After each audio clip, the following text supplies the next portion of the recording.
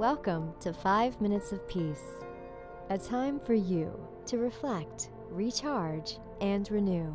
5 minutes to awaken something within yourself. Created by thepeaceroom.love.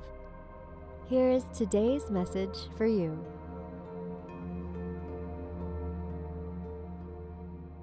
For this is wisdom, to live, to take what fate or the gods may give.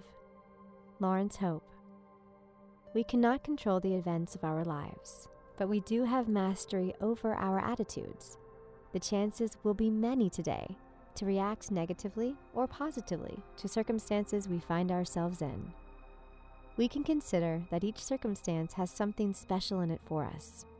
Positive expectations regarding the planned as well as spontaneous activities of the day will influence the activity's flow, our involvement with it, and our interactions with the other people involved. A positive attitude seems to breed positive experiences. In other words, we attract into our lives that which we expect. How often do we get up angry, feeling behind when the day has only begun, short-tempered with our children, ready for a tough one at work?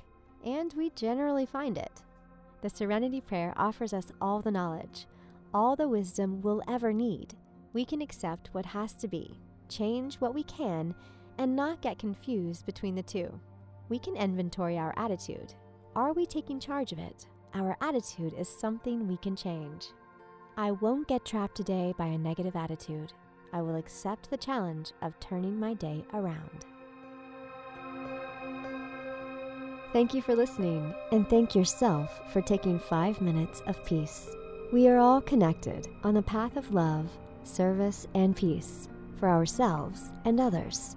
We're glad to be together with you on this path.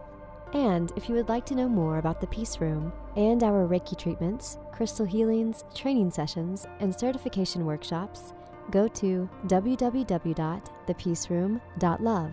Join us here again whenever you need 5 minutes of peace.